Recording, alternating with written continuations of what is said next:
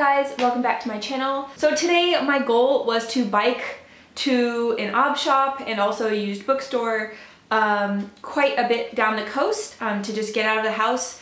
But it has been raining non-stop. So instead I'm changing up my plans and today I'm going to do a try a chapter book tag. So I have never done this before on video anyway. And since we are at the end of August, I'm actually nearing the end of my NEWTs. And what I need to do is read a book with the bird on the cover. And I actually have 5 books with birds on the covers that are also by Australian authors. So I was trying to decide which one I should read because I have like maybe 3 or 4 days to read it.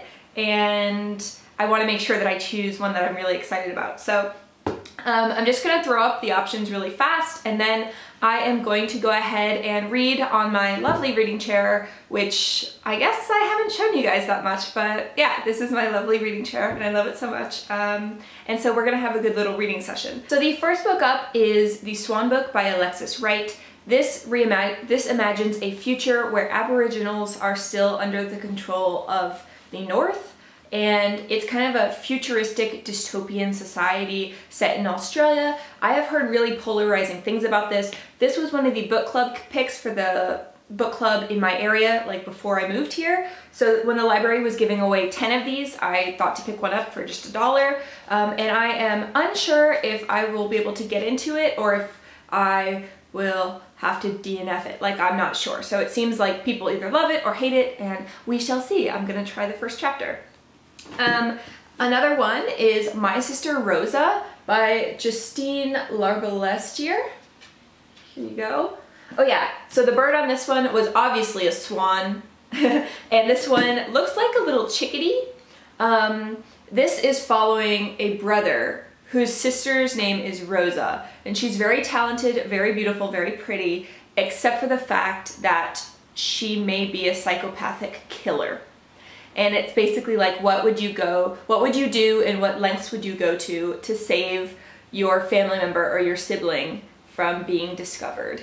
And I think it sounds really dark. I think it's kind of a new take, or like a very unique take that I've never read before on kind of the whole we need to talk about Kevin or baby teeth situation of the evil child, where if you don't know about those, I recently did a If You Like This, You'll Like This. I will leave the link for that down below. I've had some great feedback about that video, so if that was you, thank you so much. I have already filmed another one and I will film more in the future because I really love those. Anyway, that's this one. Next up, I don't know if it needs any introduction, it's Nevernight by Kristoff. This is a raven, probably a raven or a crow. This follows Mia Corvier, whose family is murdered when she is 10 years old, and then she goes to basically an assassin school. And I know that this is super popular, I've just never read it. A part of me is a little scared to read it because I kind of get addicted to books that I really like, and then I get crazy and I need to read all of them all at once. Yeah, I think that there's like 3 or 4 maybe books in this series so far, so might be a problem if I really love it, but I'm really excited to get to it. Okay, next up is Resurrection Bay by Emma Viskic. Yeah. And this is following Caleb Zelic, who is deaf since early childhood, and he is going out to solve a murder, I believe, of one of his childhood friends. So this, I'm getting major The Dry by Jane Harper vibes, where a now detective is called to kind of investigate the murder of a childhood friend. And the reason I picked this up is because I borrowed the second one, which is called And Fire Came Down, from my step-aunt, and I didn't realize that it was the sequel, so I need to read the first one first. And this one, it has a very tiny bird, if you can see that. So I think it's a raven, crow, pigeon. There's more on the back as well. So not the hugest birds, but still counts. Okay, and then here is the last one. This is Boy Swallows Universe by Trent Dalton. This is everywhere right now. It's won like literally all of the awards. I wanted to pick this up for my library. However, the waiting list is so long that I wouldn't even get it till like 3 years from now. So when I was in Big W, which is kind of like Australia's Walmart-ish, This was on sale for $10 and I was like, oh my god, yes, give it to me. So this one I think as well is a little chickadee or sparrow. I don't know, I'm not really up on my birds, but definitely a bird as well. So I am going to read the first chapter of each of them and I will give you guys an update. So I will be right back.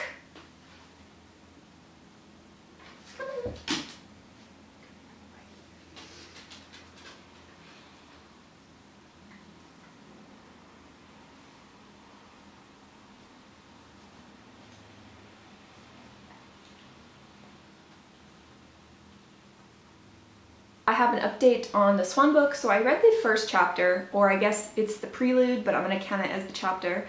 It's written in first person and a very chaotic voice, I must say. I'm not sure how much I got into it.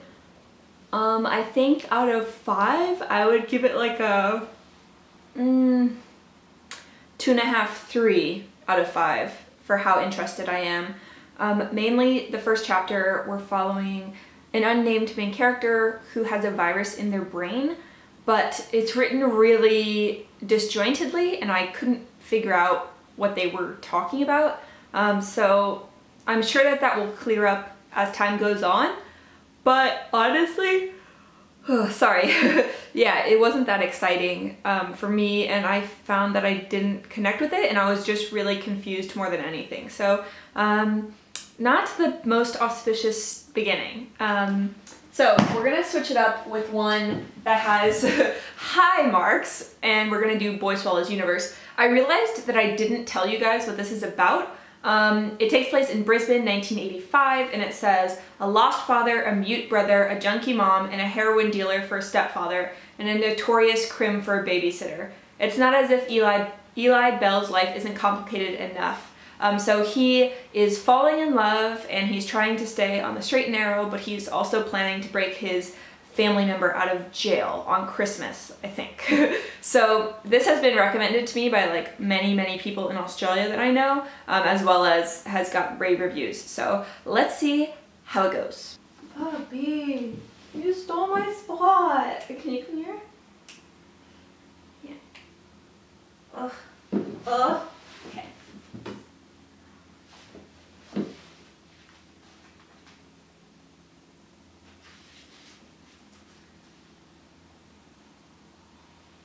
Hey guys, I just read 16 pages of Boy Swallows Universe. It's the first chapter, and compared to the last one, this one has such a tighter writing style, and it also has some dreamy elements in it, but I found myself much more engaged. So on the interest scale, I give it 4 out of 5. So we are following a main character who is kind of viewing his different family members and also like his babysitter, who is known as the taxi driver killer. And it is a day in the summer when he's learning to drive and his mute brother is signing words into the sky. And he finds out that his mother and her long-term boyfriend are probably most likely heroin dealers for Vietnamese restaurants. So a lot happened in the first chapter. I found it really engaging and I really like the writing style and the voice, and I also find myself wanting to know what happened. So I think that this one will be one of the top contenders, I think. So the next one that I'm gonna give a go is My Sister Rosa, which is the like potential psychopath little sister. So I'm gonna give that one a go. And also my dog Jackie has been cuddling me and it's so adorable. I love him so much. So we're gonna give this one a go and I will get right back to you.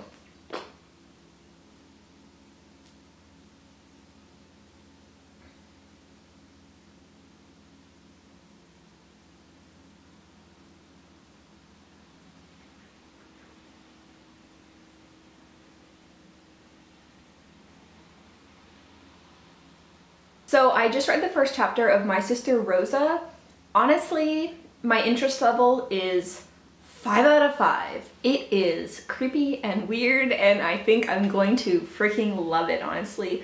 So the first chapter we are following a family who is moving to New York City, and they're on the airplane and they're in business class, and the brother is looking after his sister Rosa, and basically he's just trying to keep her from doing anything bad.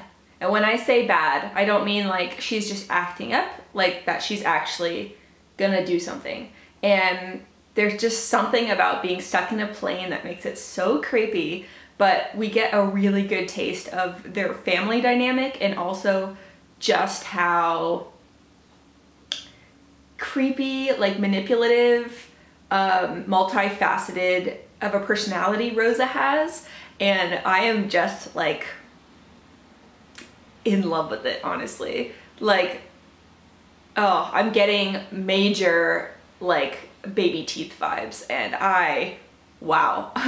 I just really want to just read it right now. So I am actually going to read the first 2 chapters from the remaining 2 books, which are Resurrection Bay and Nevernight, but I like 5 out of 5 interest in this one, which is unexpected, because I was thinking that Boy Swallows Universe would be like my most want to read, but this one is by far like super creepy, and I want to read it right now. So yeah, we shall see if another one beats this one, but I'm really happy that one is catching my interest like so immediately. So yeah. And switching gear, I'm gonna go ahead and read Resurrection Bay right now. So this is the one about the man whose childhood friend was murdered, and he is going to investigate, and he is also, what's it called, profoundly deaf. So he does wear, I think, a hearing aid, but he's mostly deaf. So yeah, I'm gonna give this a go and I will let you know. Also, my baby boy has completely stolen my spot, so I'm just gonna go ahead and have a little read right now. So yeah.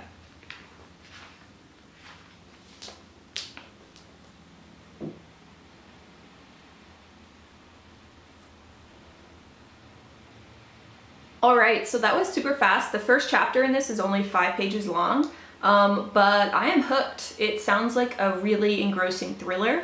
The writing style is really good. I really like when thriller writers keep things really short and like fast-paced, and that seems to be the case here. Like I said, we open up and the main character is holding the bloodied body of his friend who has been executed, and then he calls an ambulance and the police come and they are kind of talking to him and asking him what happened, and then he's kind of going into shock and the things around him start to blur. I am really, really intrigued by this one. I give it 4.5 interest stars, so I will definitely be reading this one as well. I mean, like, after my sister Rosa, but yes, also very keen for this one. The writing style seems a lot to me like Jane Harper and Gillian Flynn. So if I find a new thriller writer that I really like, then that will be an amazing thing.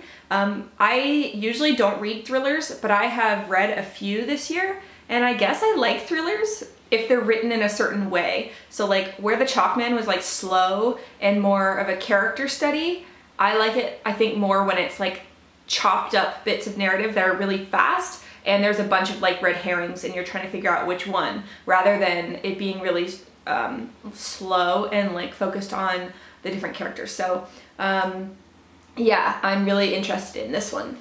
Okay, and I saved the best one, the most popular one, the one that I think is just going to be a fantastic fantasy escapism moment for last. So I am going to go ahead and read the first chapter from Nevernight. I've been really into fantasy. I just did the Femme Fatale readathon hosted by Jean Bookish Thoughts, and that was great. I read a lot of female written fantasy, and fantasy just was what I needed, because I think in the beginning of August I was reading all non-fiction or depressing Australian outback fiction. So they were all pretty like melancholy and really, really dark. So the fantasy was a nice kind of refreshing week, I guess, of fantasy reading, although of course they were mostly dark as well, but something about the fantasy element just made it better. So I'm gonna go ahead and get stuck into this, and I will give you guys my final update in a minute. So yeah, bye.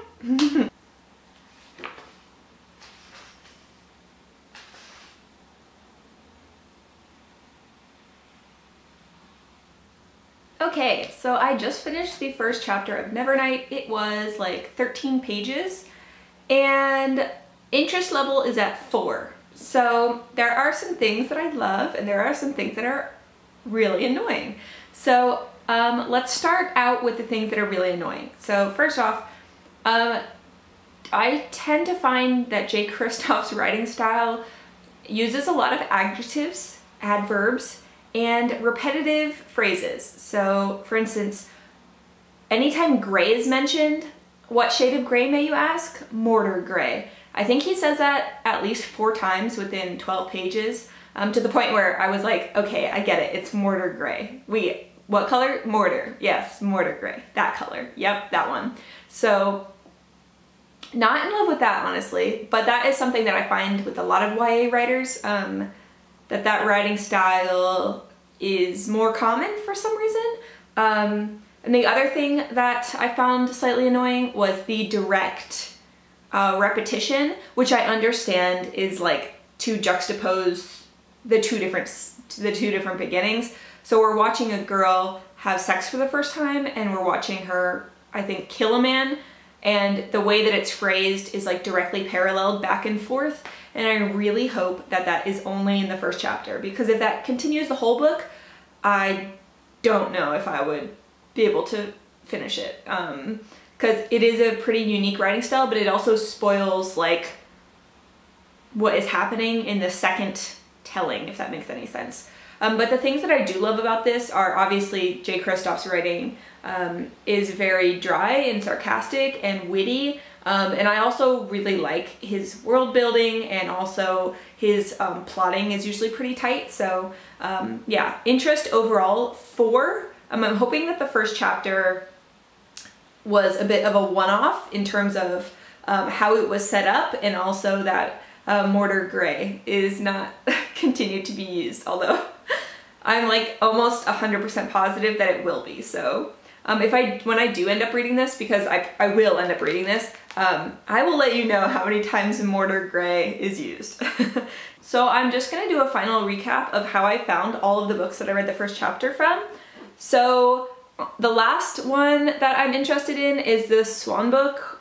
Compared to the other ones, it's kind of a chaotic mess, which I think is quite confusing. So I'm probably not gonna read it at all for this challenge. Then Boy Swallows Universe, which I was expecting to be at the top of this list, but actually is, you know, not. Then Nevernight, which again, I thought would be higher, but there were just a few things in the first chapter which I think put me off. Then Resurrection Bay, which was better than expected, honestly. I've never read the author before, and much better than expected. And then My Sister Rosa, which will be what I read because I want to read it right now, and probably I will start it tonight once I finish some of my work. So yeah, that wraps up my read a chapter book challenge tag thing, I guess. Yeah, that was actually so much fun, and I'm really glad that I did it. So if you watched all the way to this point, thank you so much for watching. I hope that you enjoyed it. If you have found any books that you want to give a go, let me know. Or if you have anything to tell me about these books, let me know. Especially some of these, which I found more surprising or like less thrilling than I thought they were going to be. Yeah, so there were quite a few little, like, I don't want to say upstarts, but like, yeah, the results were much different than I anticipated. So I'm really happy, and I'm gonna go read them now. And I hope that you guys are having an awesome end to your August, and I'm gonna get back to work and then read on to finish up my NEWTs. So I will chat to you all later. Bye.